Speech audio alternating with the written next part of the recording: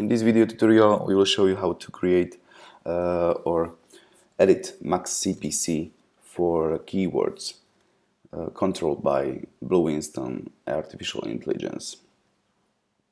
It is good for PPC specialists, for managers who want to control the CPC of some keywords to bit higher or bit lower for some exact keywords. So first of all, you have to go to your Google AdWords account, click on or choose some campaign created by BlueWinston.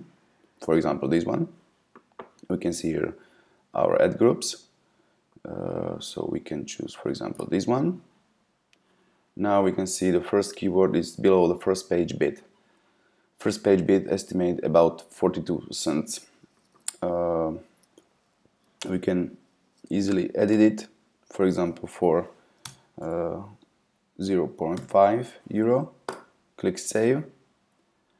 And the last important thing is to disable this label BW bid, which represents the label for controlling CPC prices by BlueWinston artificial intelligence. So click on keyword, click on the labels, and uncheck BW bid.